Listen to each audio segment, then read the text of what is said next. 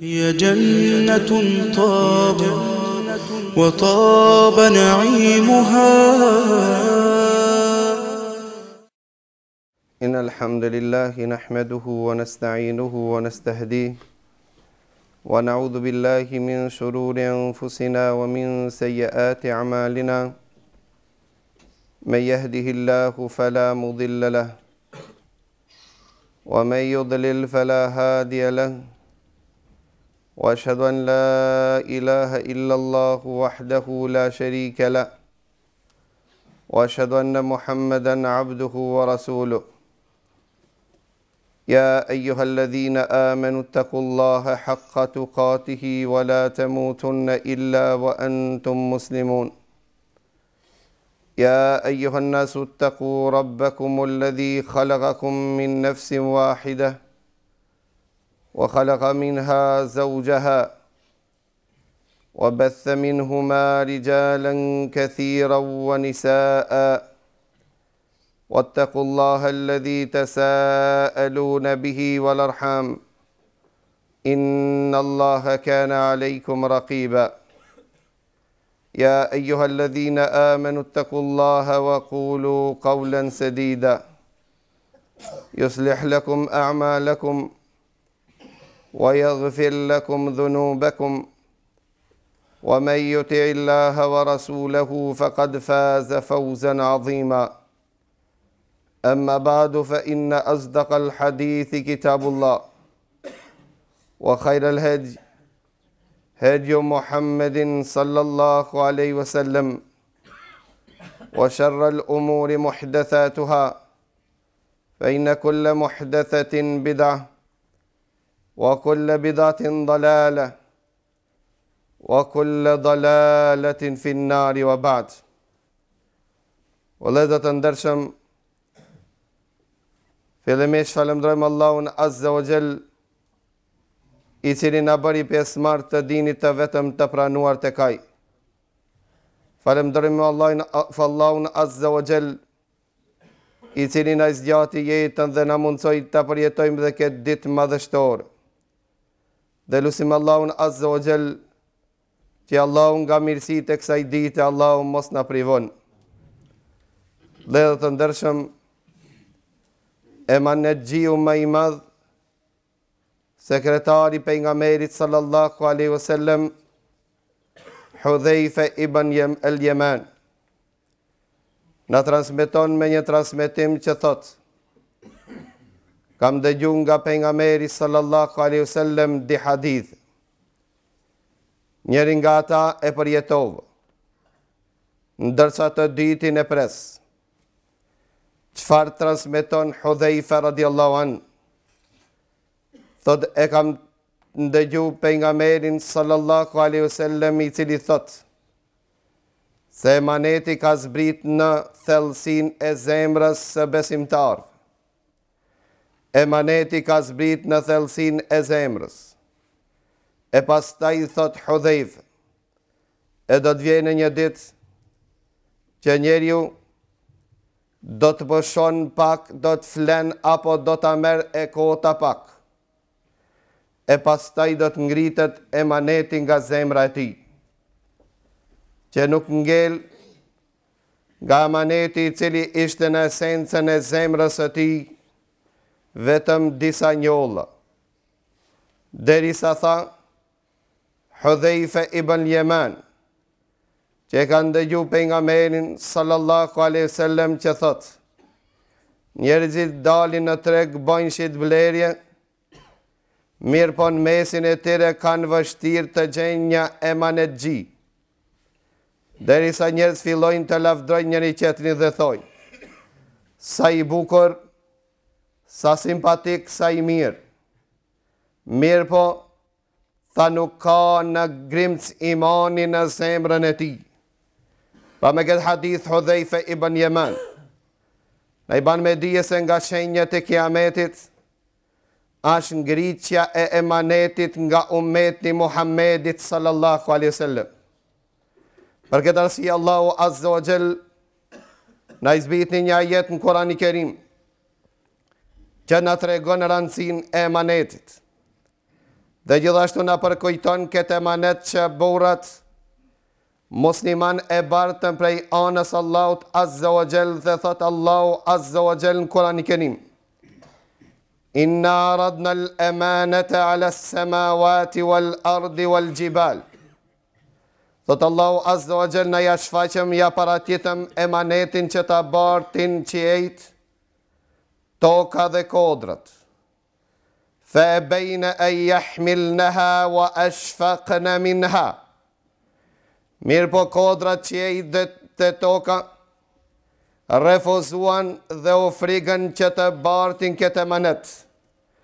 Ndërsa thot Allahu Azza wa Jall: wa hamalaha al-insan innehu kana zaluman jahula. Këtë emanet e barti njeriu, dhe me moskrirjen e emanetit çfarë mundet të rezultoj?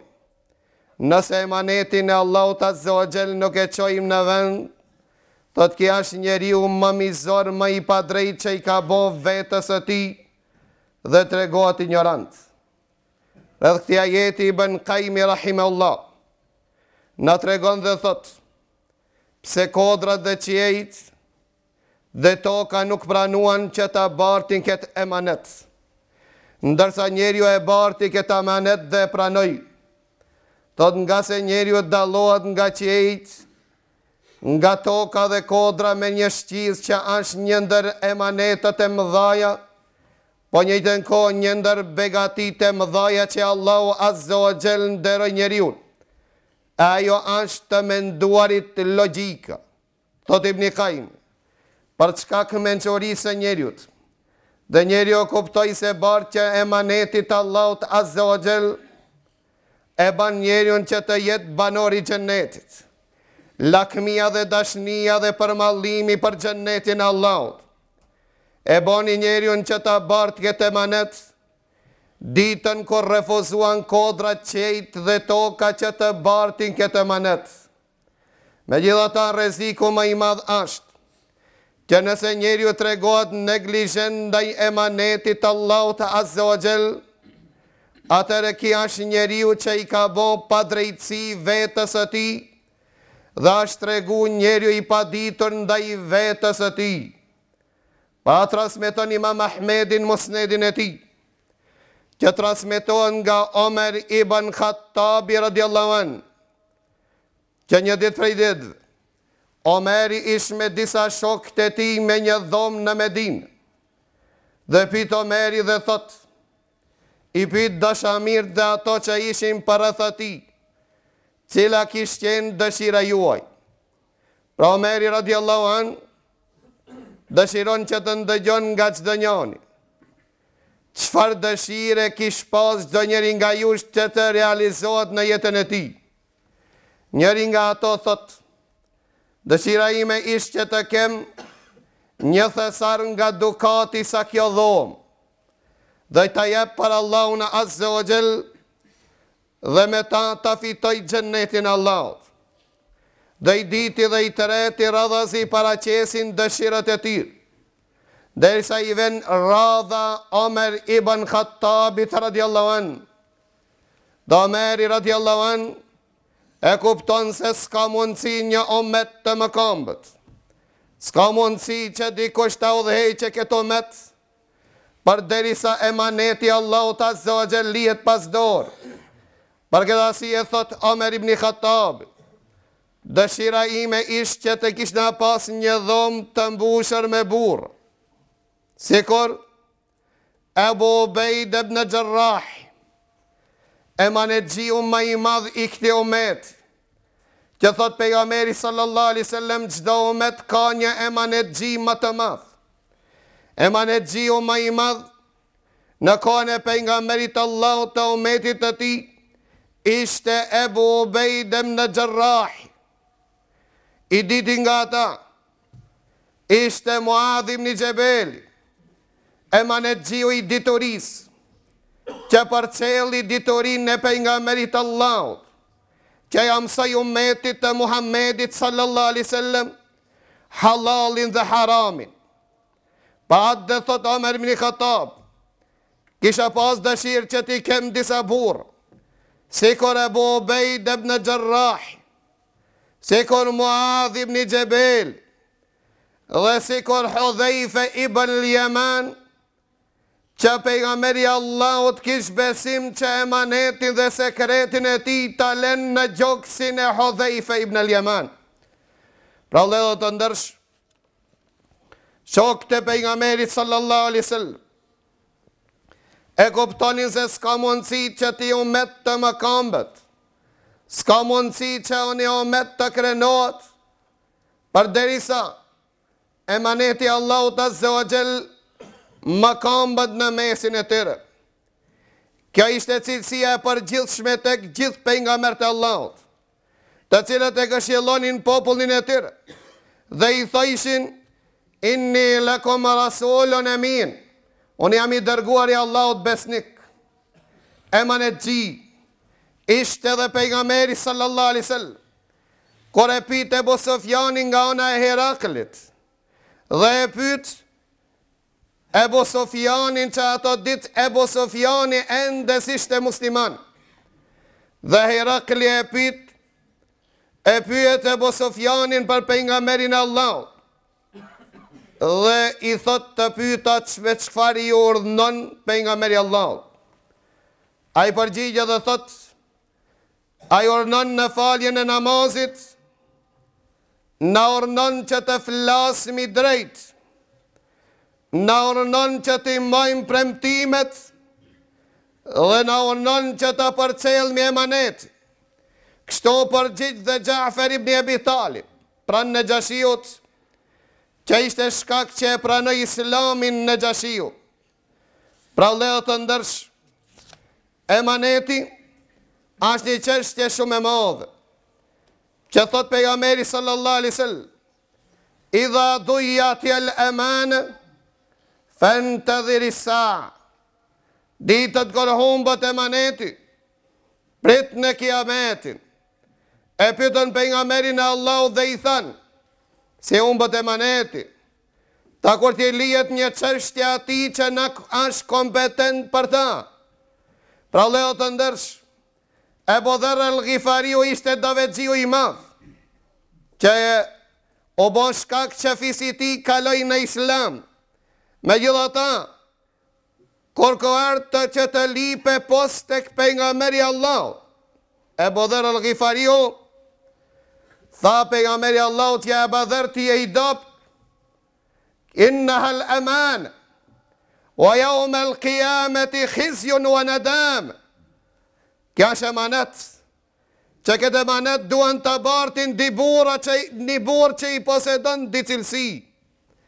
Ai i cili ka emanet dhe ai që është i fuqish, ti ja Ebu Dharr je i dopt, dhe kjo emanet ditën e kiametit do të jetë dëshpërim. Për këtë arsye pejgamberi i Allahut nuk e jep atë post që e kërkon Ebu Dharr el-Ghifariu. Pra me mor një post një njeri i cili nuk është kompetent, është nga shenjat e kiametit dhe humbjes së emanetit. Pa atë pejgamberi sallallahu alaihi wasallam na tregon dhe thot: awwalu ma yurfa'u min an-nasi al-aman. Çështja e parë që kanë mua ngrit prej umetit tim është emanet. E çështja e fundit që ka më ngrit nga umeti Muhammedit sallallahu alaihi wasallam, namaz. Me ngritjen e namazit, me braktisjen dhe lënien e namazit, e humbet dini Allahut azza wa jall tek ata njerëz. Pa atë thot Omer ibn Khattabi: mos ju mashtroni ibadeti dikujt që ta konsideroni atë njeri burr të madh. Burrat të mëdhej janë ata që e bartin emanetin dhe e çojnë në vend siç Allahu azza wa jall ka urdhëruar dhe ka premtuar. Thot pejgamberi sallallahu alaihi wasallam: el mu'minu men aminahu an-nasu ala amwalihim wa anfusihim. Besimtari vërtet është ai i cili tregohet emanetgjin ndaj pasurisë dhe ndaj pasurisë dhe ndaj shpirtave të qerve. Dhe thot pejgamberi Allahut, la imana liman la emanata lah. S'ka iman të plot ai i cili s'ka emanet. Wala dina liman la ahda lah. Dhe s'ka fe ai i cili nuk man premtimin e tij. Dhe pejgamberi Allahut, mos maqen emanetit, e ka konsideru cilësi prej cilësive të munafikëve. Dhe thot pejgamberi Allahut, shenjët e munafikit janë 3. Kur flet gënjen, kur premton nuk realizon, dhe kur të lihet emanet, nuk e mon emanetin si që duhet. Pra Allahu të ndërshëm kja dini Allahut Azza wa Jall, që në mëson pejgamberi sallallahu alaihi wasallam, se si me qenë në emanetgji. Pra ata thot pejgamberi Allahut, nëse ju le dikush emanet, çon emanetin në vend. Nëse ju tradhton, mos tradhtoni, nga se ju jeni besimtar dhe musliman. Kjo beket në dallomi vëllezër të ndershëm nga të qertë. Nga se në qertë nëse tradhtojnë, besimtari s'ka mundësi të tradhton. Barë që emanetit është bon shkak që ka çliru shumë vend. Mirë po ne kur flasmi për çështjen e emanetit, shumica prej neve ndoshta mendojnë se emanet e kena vetëm dinari dhe dirhemin. Para dinari dhe dirhemit na kena shumë emanet. Logjika të menduarit dhe mençoria është emanet. Para të Allahu Azza wa Jall e ndaloj pirjen e alkoolit. Për çka se emanet është prej emaneteve të mëdha, rujtja e vetdijes. Para të Allahu Azza wa Jall e ndaloj pirjen e alkoolit. E ai i cili e pin dhe dehet, ai e ka mëkam emanetin e Allahut Azza wa Jall. Gjimtirët të cilët i posedojmë i kemi emanet, si që kemi nimet, pa atë thot Allahu Azza wa Jall në Kur'an i Kerim, wala taqfu ma laysa laka bi ilm. Mos u gjit në atë të cilën s'ke njohuri. Inna sama wal basara wal fuada kullu ulaik kana anhu mas'ula. Dije se shise të ndëgjuarit, shise e shiqimit, shise të menduarit, krejt kanë mu pit për Allahut Azza wa Jall. Pra të gjithë gjimtirët i kena emanet. Nëse ne tregomu neglizhencë, apo i ketë shpërdor mi gjimtirët tona, ati ku e i dhënë Allahu, ne jeni tradhtar të emanetit. Kemi tradhtu emanetin e Allahut Azza wa Jall. Për këtë arsye ka në hadith pejgamberit Allahut se miqtë e Allahut, ato të cilët Allahu Azza wa Jall ka thonë, për to do t'hin luft me ata që mi shqetëson miqtë e mirë.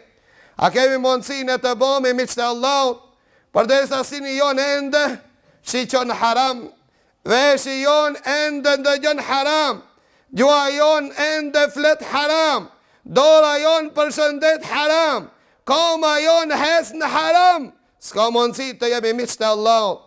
Pa atë thot pejgamberi sallallahu alaihi wasallam, men aada li waliyan faqad adhantu bil harb. Ai që ma shqetëson një mikun tim, ka in luft me mua në do t'i shpalli ati luft. Kush janë miqtë e Allahut?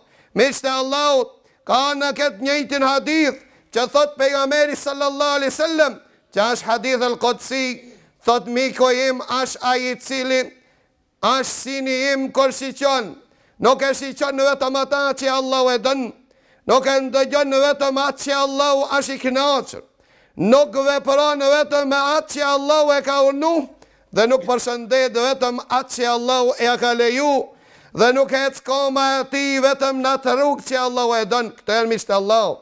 Ata që i rujtën emanetet e trupit të tyre, pa dullet të ndërshëm, do të me pas kujdes se pejgamberi Allahu në ka të rejgjë dhe ka thonë, se jeti ale nasi, se në watun khaddaat, kanë me kalu në mesin e umetit tim, disa vite mashtrues. Tëllet janë këto vitet mashtrues.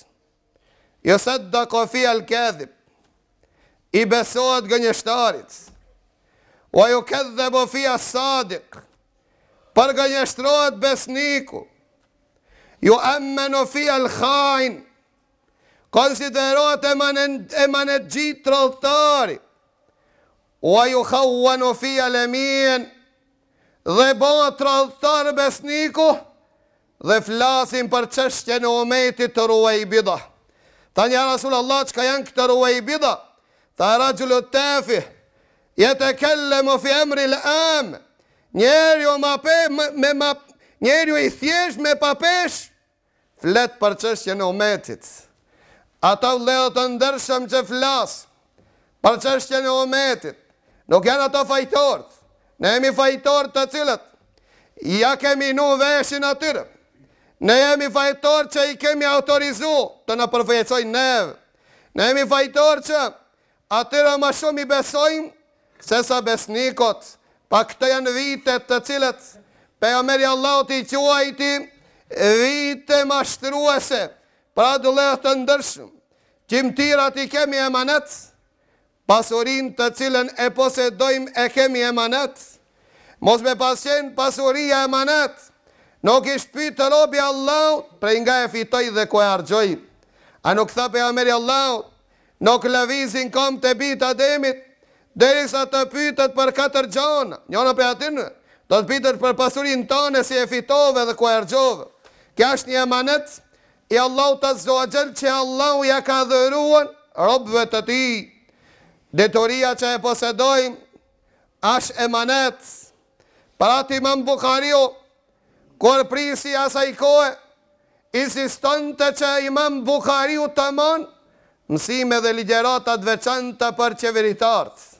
Imam Bukhariu nuk e pranoi, tha nga se në këtë formë, këtë manira në nëshmoj diturit. Eja, në meçlisët ko vinë këtë muslimanët. Mirë po e mirë asaj kohe insistoj që Imam Bukhariu librin e ati Tarikhul Kebir që spjegoje në shtëpinë e ti. Tha Imam Bukhariu, te dituria shkohet, e dituria nuk vjen. Pa ata, tha unë po të këshilloj. Me çfarë këshilloj Imam Bukhariu? O dhe ecin dhe qeveritarin e asaj kohe. Tha ka thonë pejgamberi Allahu, men suila an ilmin, fekete me hu, olgji me jaume l'qiyam, bilijamin në nar. Ko shpitët për diçka që e din, daj nuk përgjigjet, ta ditën e gjikimit frenoset me frenë gjenemit, ta ti e udhejec, më ndalot të ligjeroj, që ko dalmi para Allahu të zogjel, dhe Allahu të mpit pëse s'ke tregu dhe pëse s'ke fol, i tha mpit ata pëse ma ka ndalu. S'ka mundësi diturin që të mshevmi, ka se Allahu azza wa jall ka arë me ajete kërcenuase në Kurani Kerim dhe ka thonë, inë lëdhine jektumune ma anzalna min al-bayinati wal-huda, ata që i mshefin ajetet e Allahut, ata që i mshefin hadithet e pejgamberit Allahut, pasi Allahu i sqaroi, Allahu i publikoi, Allahu azza wa jall i shfaqi. Allahu thot në Kurani Kerim, inë lëdhine jektumune ma anzalna min al-bayinati wal-huda, min ba'di ma bayyanahu lin-nasi fil kitab, ulaik yal'anuhumullah wa yal'anuhumul la'inun. Të tillët janë të mallkuar pe janës Allahut dhe njerëzimit. Cili ka çikti ta bën mallkimin Allahut? A dini vëllezër se Allahu i dhënohet? Ama i dhërimi Allahut e i kalohet me rahmet, ndërsa mallkimi Allahut nuk falet. Kështu ka thonë dietar, ka dallimi mes mallkimit të Allahut apo mallkimit të një vepre dhe i dhërimit të Allahut. Se ka në hadith al-Qudsi, inna rahmeti sabaqat ghadabi, mashira ime ja ka të i kalu i dhërimit. Mos bën vepër që në ta ka mallkim, nga se mallkimin nuk e fal Allahu azza wa jalla vetëm me tobe të sinqert. Cili atoba atinve që nuk e flasin të vërtet, cili është përmisimi atinve që hipin bimberin e pejgamberit Allahut dhe për t'i kënaqur njerëzit tentojnë të shtremojnë fen, atë shkretit nuk e din se shtremojnë vet, e feja Allahut jetë e drejt. Sa hoxh ka hip bimberin e pejgamberit Allahut për të shtremuar dinin e Allahut, ata janë shtremu dini Allahut ka me drejt. Pa ata ulaike lanuhumullah, ata i mallkojnë njerëzit dhe do t'i mallkojnë gjenerat pas gjenerate, illa ledhine të ebu. Vetëm ata që bendohen drejtër me Allah. Drejtër me Allah. Drejtër me Allah. Allah ka me të ndrejtër me njerëzit. Illa ledhine të ebu, wa aslahu, wa bejenu. Dhe ata të cilët përmohësojnë vetën e tyre dhe e sqarojnë të vërtetën. Këtë emanet Allahu Azza wa Jall e ka morë nga dietarët. Për ata tha pejgamberi Allahu që e Buhurejra. Që e Buhurejra kër e transmeton të këta dilë 3 herë i biket fikt. Ja Buhurejra, a e dini me kanë dhezët zjarri xhenemit. Zjarri xhenemit dhezët me ata dietarë që Allahu Azza wa Jall ja mësoj librin Allahu, ja mësoj sunetin e pejgamberit Allahu, mirë po për shkaqe të ndryshme. Nuk e than ata që Allahu Azza wa Jall e ka desht. Lexuan librin e Allahu, ja për ta kënaqë Allahu, po për t'i kënaqë xhepat e tyre. Thot pejgamberi Allahu, këto janë njëri prej atinve që dhezët zjarri xhenemit. Qish cili ka mundësi të bërë zjarri xhenemit? Cili ka sabër të i përjetën dëshkimit e Allahu? Thot Waqi ibn Jarrah, me të ardikut me të kërcnu dhe me thonë, ka me të mshelë 10 vjetë, me një qeli një me një, 10 vjetë, një me një, thot me rosh. A nuk i frygësh krijuesi tanë, që tu ka kërcnu jo një qeli, një me një, po mi një qeli që të angushton dhe shpirtin, ku dita e se cilës, a 50.000 vite dhe në ta zjarë, si tu të shati. I tu të shati që të kërcnot, që të mbyllë me një qeli një me një, nuk i frigësh Allah, krijuesit, i cilit është kërcnu që të burgose me një vend që zjarri xhenemit ashtroja jote. Petkët e xhenemit janë veshja jote, ushqimi nga zjarri, para do të ndërsh. Të kemi frikë Allahun Azza wa Jall, në veçanti ata që posedojnë dituri. Kja është emaneti më i madh, nga se pejgamberi Allahu thot, e kam një frikë për umetin tem ma shumë se Dejjalli. Kam frikë për umetin tem me një rrezik më i madh se Dejjalli. Krejt kërë dëgjojmë për Dejjallin, në ngritën kimdet e flokës që ai që ka imon dhe dro Allah. A e dini cili është rreziku dhe frika me modh? Por umetin e Muhammedit sallallahu alaihi wasallam më i madh se Dejjalli, ka thonë pejgamberi Allahut, el e immetul mudillun, imamët e devijuar. Ngjohen popullore hoxhallar të kshinj, të cilët e mshefin të vërtetën dhe nuk ja tregojnë umetit duke pretendu dhe duke mendu se nëse unë e shkoj dhe ndalna dhe burgosna, dini Allahut ka munal. A nuk e ka ditë se Allahu Azza wa Jall këtë emanet nuk e ka bardh në gjoksin tim dhe tanin, po këtë emanet Allah e ka morë për sipër për vetë. Pa ata thani e dietar, kja dini jon dhe islami jon, a ditë kur ta shtrëngojnë, na forcojnë, a ditë kur ta lerojnë, na zgjerojnë. Pra le të veprojnë çfarë të dojnë, emanetin e Allahut Azza wa Jall duhet bartët. Jo ne që shdojnë, jo që shna donë shpirti jonë dhe pshi jonë, po që shna do që shdonë Allahu Azza wa Jall, dhe që shna la emanet pejgamberi sallallahu alaihi wasallam. Le të ndërsh, ibadeti është emanet, namazin e ke emanet, zakatin emanet, haqin emanet, abdesin emanet, mos me pas në emanet, kishin njoni namaz pa avdes, se shef kërkush, se din askush, mirë po për çkak emanetit Allahut, doa që atë kryet në formën më të mirë. Kemi vlezër emanet, rujtja e sekretit, rujtja e sekretit dhe emanet, thot pejgamberi Allahut, nëse takon di besimtar dhe flasin, kur ti kthejnë shpinët e tyre, emanet fjalë ti kanë gjokset e tyre. Dërsa në me zi se presbi takojmë diti t'i kalzojmë shamë tha. Dojja t'il eman. Na flasin se qisi qeveritartë e upen emanetin. Ha i shkreti e up namazin, i shkreti, sa taku me zeqatin, i shkreti, publikon sekretin e muslimonit, a kur se i fajson të qerë, thoj alhamdulillah që s'jam nga ta, mirë po, ku e ki emanet? Pas flasbi kur t'i dhënohet, e publikon sekretin, që e ka dhonë vëllavi vetë në gjoksin e ti, emanet, në këruat ki emanet, pas taj, dëshirojmë të njët umet i cili udhejt një umet, pse fitori Allah të zogjel vënot, për shka këmeja dhe te e vëlla i dashur, nga se emaneti sot në këruat, emaneti që pejgamberi Allah, sekretin e kalon gjokset tona, ne ma ta që e publikojmë, dërsa sahabat shok të pejgamberit Allah,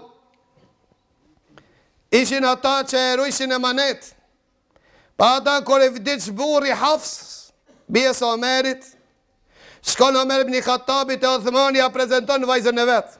Othmani i thot më lejon të mendoj. Pas i 3 ditëve thot, se ka vendosë më martu këta ditë.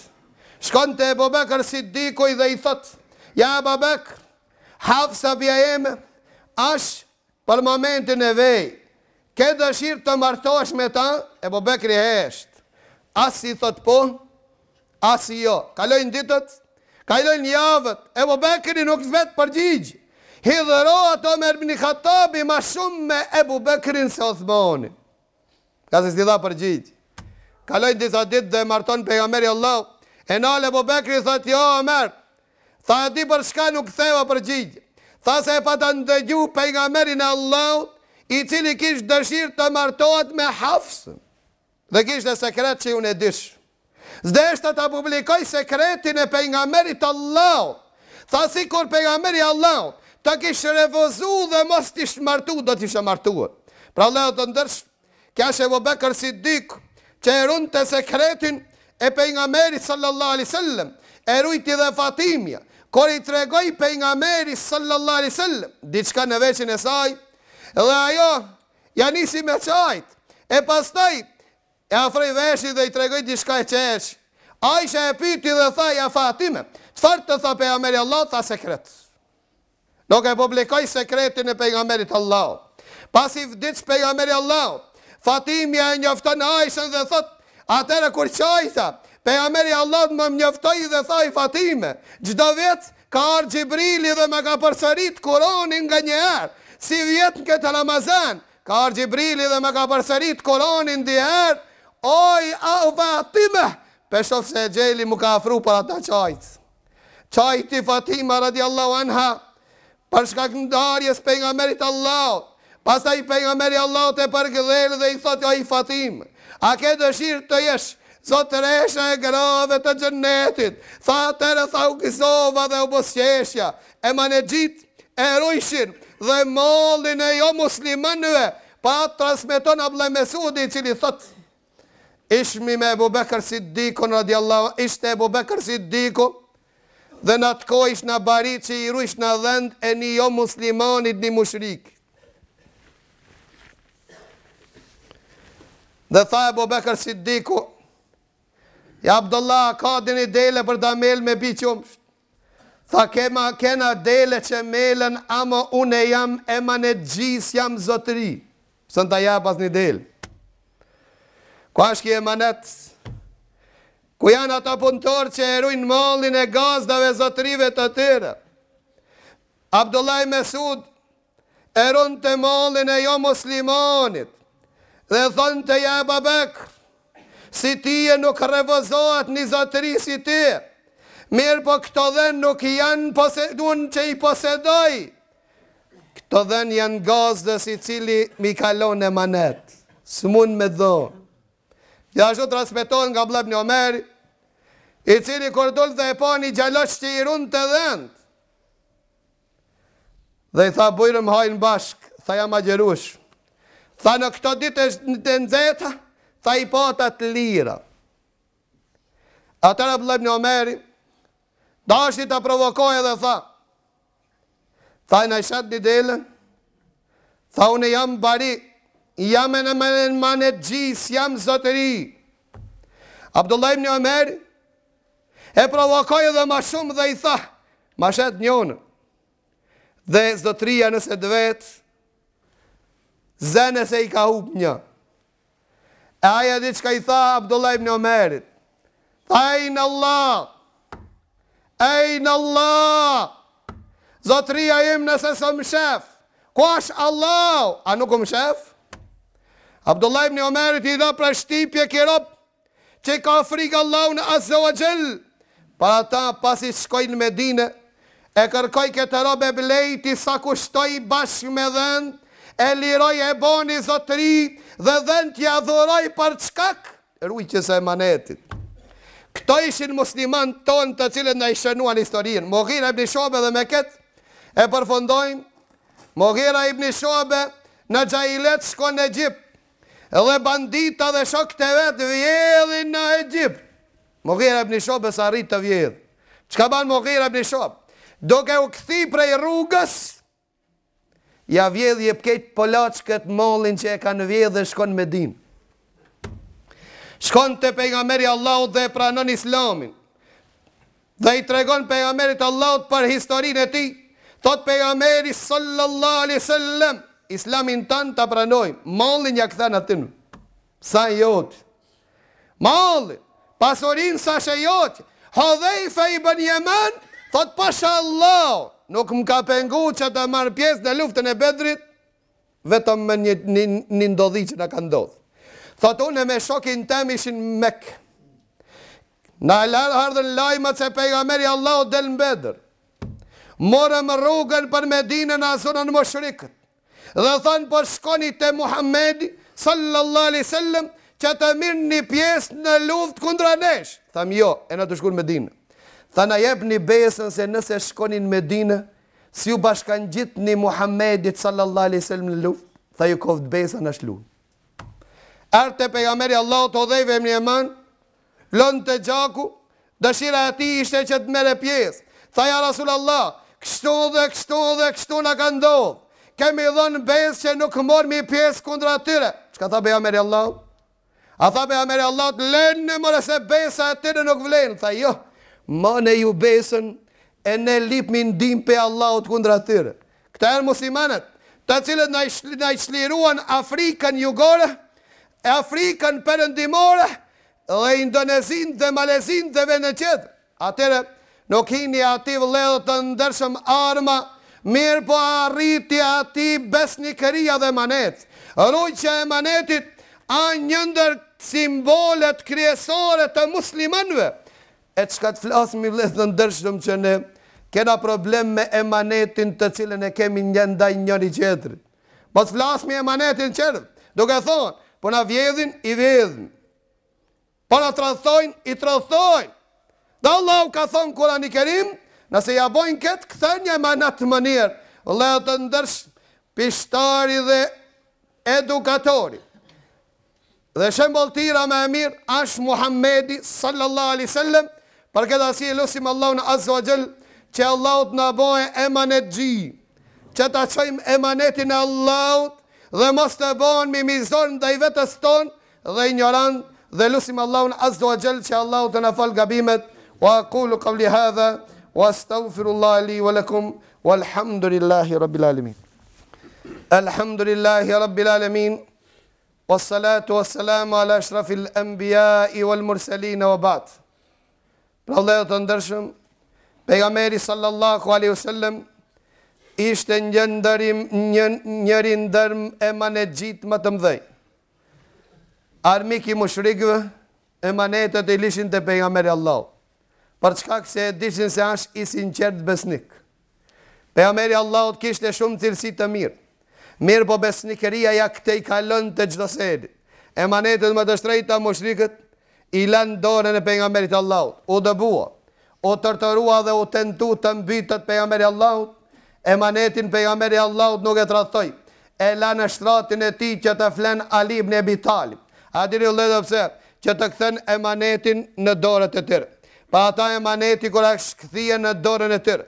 Kur muslimanët kanë bizotëru emanetin e tyre, vëllezër të ndershëm, kanë qenë shemboltir dhe ka ardhur ndihma Allahut dhe bereqeti Allahut. Vetëm 30 muaj, Omer ibn Abdul Azizi është ai cili udhëheq khilafet mrena 30 muajve, shtohet pasuria derisa nuk gjendet fukara me ja dhon zeqatin apo sadakan. Kjo tregon se nuk ka mundësi një ummet që të ngritet dhe bereqeti Allahut të vjen as në familjen e tij, e as në shëndetin e tij, e as në biznisin e tij, për derisa makambet emaneti, për derisa mirët në përkam emaneti. Vëllezër të ndershëm, dakordohemi na me një punë dhe na caktohet një rrok, tentojmë ne që ta qesmi edhe një rrok plus asaj se pak na duk. Pa harrojmë se në fillim ne jena ata që vullnetarisht e pranuam këtë, harrojmë se Allahu na shiqon, harrojmë se bereqeti Allahut na e kërkojmë, nuk jemi prej atyre të cilët tentojmë pasurinë e tjerëve ta vjedhmi ta shtim xhepin ton. Ndonjëherë në këtë rast që na transmeton e Borejr, cili prej neve si çollin e tij kthehet vetës te vetës e tij dhe ne ta krahason vetën e tij. Shkon njëri edhe ban pazar një ar, e blen këtë ar sa i kërkon, edhe fillon pranver me lavru, duke lavru e gjen një thesar me dukat. Kur e gjen këtë thesari me dukat, me pas gjet ndoshta njëri prej neve kishi thonë, kur e don, riskin ka se kujton, Allahu ta ka qu në rënton. Mirë po ki njeri, a i linë dëshimi se këtë qip, ashtë i zotrije që e ka ble, e merë qipin dhe ja qënë, thot bujrën o filan, thot unë e kam ble arë, unë e kam ble dhe, s'kam ble dukat, kja jo që, a i zotrije që e ka shit, i dhënë jo, vëllah sa që emi, ati ka qellu, kja riski jo që Allahu ta ka qu, pa ata unë e kam shit arën dhe shka kon ta, thë jo vëllah, së muj me morë, atë të cilën nuk on flasë e emra, pa ata mere ti se e joqja, ma parsori e ti se unë, jo unë jo ti, shkojnë gjikat. Vinë halë, kush me merë qipin, a na mu paskon dhe na kishmi dalë në gjikat, vetëm se i kishmi gjetë një 100 dëshmitar të rejshëm, se baba jem ma kalon ati. Baba jem ma kalon ati, e për ata ngritet e baneci, për ata në lejo të ndërshëm gjikatësi, nuk gjenë rrugdalje mi pajtu këta dy, vetëm e pyt njoni për atinve, a ki gjallë, thët po. Sa vjet i ka? Thët afer 20. Tjeda e pyt dhe thët, a ki e vajzë? Po. Sa vjet i ka afer 17. Thët a bank këto të dimi martu dhe këta me adhon dhurat, dhe imi dakord. Pra dhe të ndërshëm e shqirtojnë problemin e tyre. Si do të shqirtojmë ne, kur kemi dëshirë që e huja dvejnë në gjepin tonë, para atë dhe të ndërshëm, ka u Emaneti, ka u bereqet, baba me fëmijën nuk flet, reja me verën bon, ha njëni me qëtë, për çka këse, mbarkët e tyre ka hi haram, a thot pejgamberi Allahut, 1 dinar me hi haram trupin tënë, zjarri ka me prek, pa atë dhe të ndërsh, tenton 1 dinar qëtë halal, wallahi është ma e bereqetshme se 100.000 dinar, pa atë të arruj me Emaneti, që mos të jemi nga ata të cilët e tradhtojnë Emanetin, Allahu Azza wa Jalla ngrit bereqetit. Ngrit që e bereqetit, baballar toni kanë pas ka 10 fëmijë, edhe të gjithë kanë jetu të lumtur, ndërsa tash një fëmijë edhe ata ditën me negociatë, me ndërmjetësime, edhe ata me kusht pas 5 vetëve, me gjithë ata me çatas jemi të kënaqur, për shkak se ka u bereqeti, e na kemi shiqu vetëm materie, kemi harru ajo që është më e rëndësishme. Ajo që është më e rëndësishme, është bereqeti Allahut. Lejo të ndeshëm mos harrojmë se populli Shuaibit ishte popull mushrik.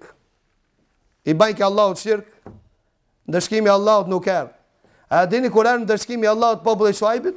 Kur vjedhën ata në moqje, në peshore, kur hinën hajnia në biznis, që atërë Allahu Azza wa Jalla zbriti dënimin, ndëshkimin, e qashtu e kishin adet dhe Medinasit, erdhjen pejgamberi Allahu, zbreta jetët të mëdhaja, të rrezikshme, wailul lil mutaffifin, njeri ata të cilët vjedhin me moqje.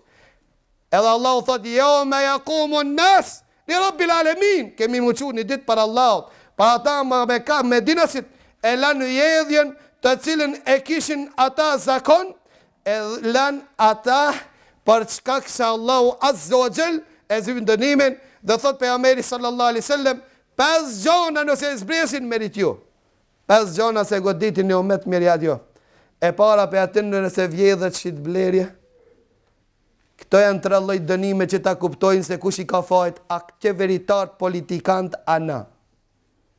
Ato e kanë fajnë më të madhe, ditë. Mirë po ato, janë pasqira jonë. Qish jemi ne, jemi ato. Qish jemi ne, janë ato. Mos mendo se ata mujnë me nejtë që aty, na më konë më të mirë. Allahu Azza wa Jall nuk banë zullum. Ato janë pasqira jonë. Thot pejgamberi Allahut, "Walam yunqasil mikyal wal mizan illa ukhidhu bis-sinin." Nëse vjedhën peshore dhe moqje, pritni 3 dënime. E para, ukhidhu bis-sinin, thatësira, dhe një pas njësh. Këtë thatësira një pas njësh, me në dhojmë më gena bollëk, shi boll, elhamdulillah, sukur nas ka. Thatësira do të thot kriza. Kriza pas krizë. Vjetë se në punum kur gjonë se ishte çështja politike e ndërlikuar. Edhe si vetë do të bëhet qështu. Për çkak hajnis tonë. 2. Washiddatil maun. Zor me siguru kafshatën e bukës. Wa gjawri sultani alejhim, ma I keqi I prinë ata. Kjo ndëshkim, një ndëshkim prej ndëshkime. Ta hajnis tonë, ta tradhtis tonë, ta umbje se emanetit që Allah në I bajti supet tonë. A je musliman? Ke morë karikën ki dohet me prit 5 orë me ta dhonë një dokument. Edhe bajspami I thue, elhamdulillah, 5 vakt naman xhami. Prit një ju se në përshkajnë xhami. Te ke morë këtë dëtir me akri njerëz, me I shërbi njerëz. Ku e ki emanet? Ku e ki një emanet? Apo pa gjujt dishka në gjep, jemi bo si qertë. Pa ata I pita për disa shok që I kishmin safin e parë. Si I ka halët me në filoni, tha si ta fale gjëmohen bol mirë. Kush e ka bo ata vit gjumagji, pasi që ka qenë safin e parë, pasi që ka qenë gjengje dhe shpirtin e vetë për me Allahun me lanë. E ka bo dita ditës, ajo që cila është në gjepin korupcioni. Jeni umet I çuditshëm.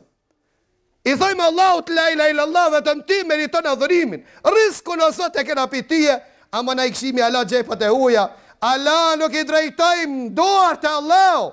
Për këtë arsye, na urrënu besimi, na urrënu akidja, na urrënu morali, na urrënu emaneti, edhe pastaj thënë çka kanë këto njerëz që s'punangojnë, çka kanë një njerëz që cilës po jeni shembulltir, vallahi si jemi shembulltir, që meritojnë dikush me na mol lakmi, se ato që I morën lakmi indonezianët, një me miliona, me 100 miliona kaluan në Islam. Allahu na bon për atinve, që esim me mashapa e pejgamberit Allahu, se vallahi kanë vështirë në veçanti. Po flas për mje kroshët, pa dorsa, po flas se ne pretendojmë se hesim mas rrugës pejgamberit Allahu. Këto xezat të cilët jemi sot duke I bë, kam frikë se him në ata jetin që Allahu për munafikët ka thonë fund zjarmit. Fund zjarmit. E mushrikët për mi ato. A dini pse? Se munafikët e keq përdorën Islamin, e veshën petkën e Islamit musliman, elhamdulillah. Ne emën të Islamit I mashtruam të qertë. Ne emën të Islamit o banë model I keq për të qertë. Në vend se ne me qenë parinsaf, në vend se ne me kujtu Allahun Azza wa Jall, neve ka fiqet të cilës po na zonë.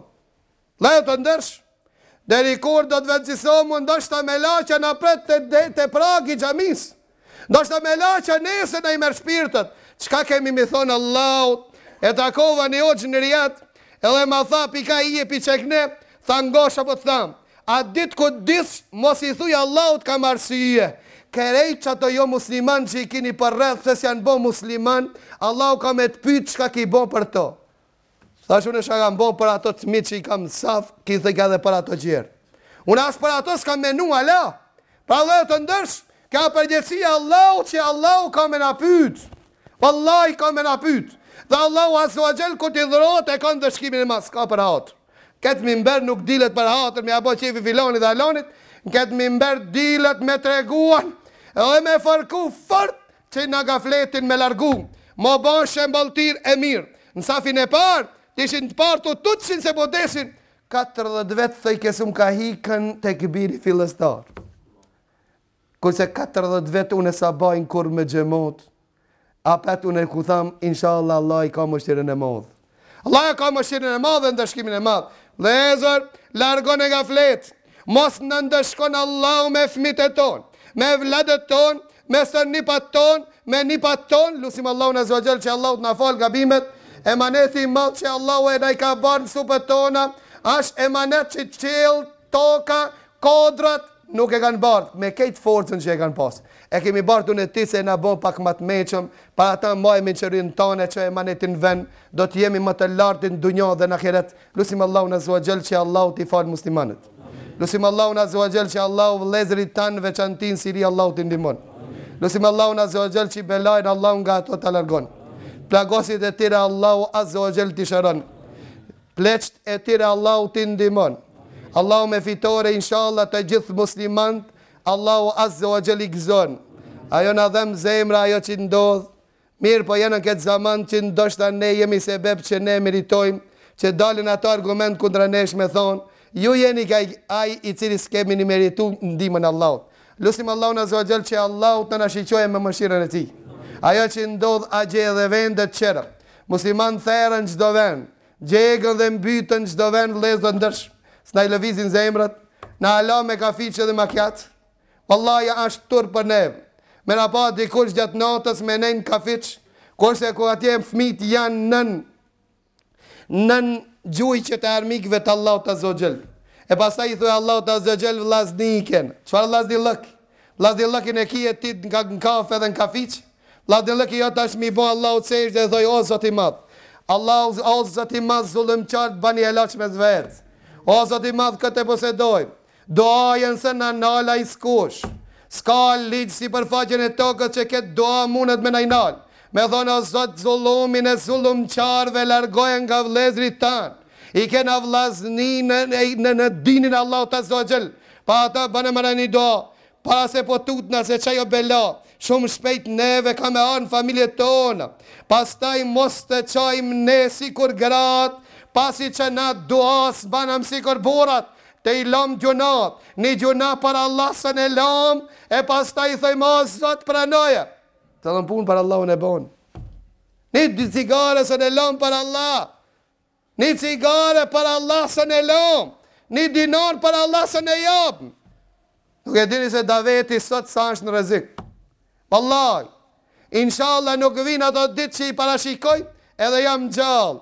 Do të shifni ju, se mund do të ndëgjoni nga mimberi, nga këto vene, ka thonë Allahu, ka thonë pejgamberi. Ndoshta inshallah s'ven kur, po ka me ardhë dikush me thonë, ka thonë filan me vlona. Ka thonë filan me vlona, e kam pa në ndër, më ka thonë, kej gjenet li, thuni la ilaha illallah dhe për hajri ju kofë gjenet. Ka me ardhë, për çka se ne, nuk sakrifikuan për tonë, as nuk menduan për tonën, e të qertë mendojnë për batilin e tyre. Na jemi në hak, dhe ki din ka me hec me neve pa neve. Amo ne të shkret, ndoshta Allah prej sinit Allah të kena ra, për ata s'po shohmi që Allah po na shfrytëzon. Për kundrasi, Allahu azza wa jalla ka pasivizu. Kjo s'ka problem, kjo është një bidat i vogël, kjo.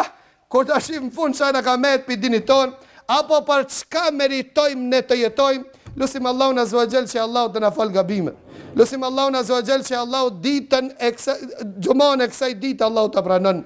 Lusim Allahun azza wa jall që Allahu të shpërblej për sabrin që e keni bon. Dhe mendoj se ju jeni namaz këtë kohë që e keni kalu, e unë kam këtë problem që e zgati gjithnjë, për ata vinë rrallë, na i bani halal, e inshallah do ashtim një ditën e gjikimit ndoshta e fitoni të një sevap, edhe ati dhënim që e kini inshallah ma falni ku dilni ditën e kiametit. Allahu ju shpërblev, Allahu ju nderoft, Allahu ju arrujt familjen e vladët pasarsit, Allahu ju arrujt pasurin, Allahu ju begatoft, bereqet ju qoft, natë që përfitoni prej halalit, Allahu ju pranoft të gjithë ibadetet dhe luqet.